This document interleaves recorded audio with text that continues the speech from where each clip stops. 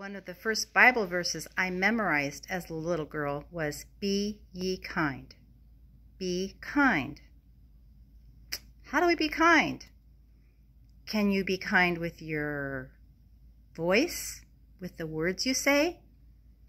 Can you be kind with your ears and how you listen? Can you be kind with your hands and what you do with them or don't do with them? Can you be kind with your feet and your legs and your whole body? How do we be kind?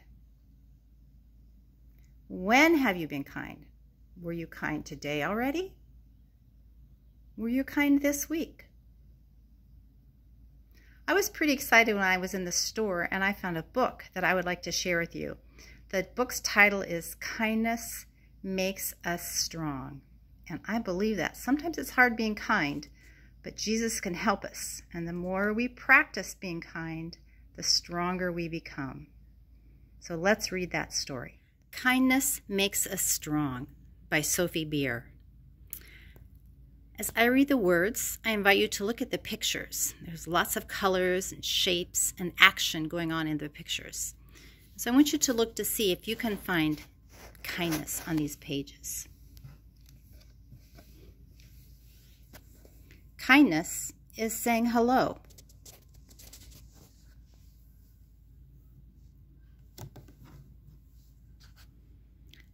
Kindness is being patient.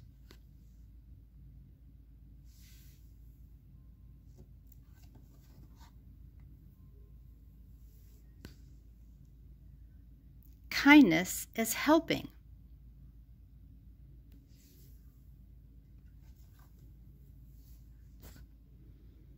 Kindness is cheering.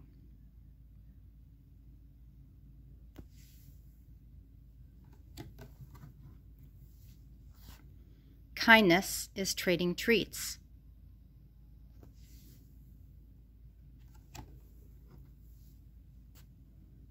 Kindness is giving a boost.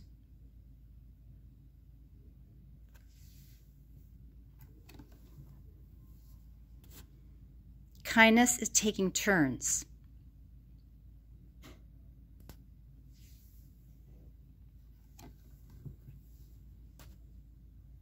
Kindness is sharing.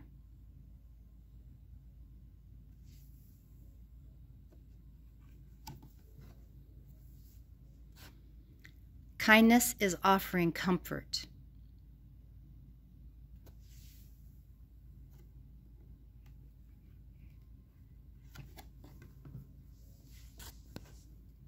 Kindness is visiting.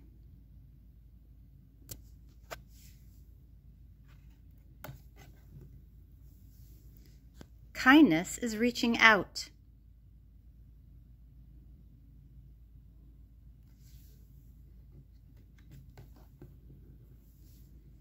Kindness is what makes us strong. I hope that you can think about this Bible verse during this next week. Be ye kind. And I hope that you can find new ways to be kind to others. Let's pray. Jesus, thank you for loving us. Thank you for giving us words to live by. Thank you for helping us to be strong to do what is right and good. Be with us as we practice being kind this week, that we can honor you in what we say and do. Amen.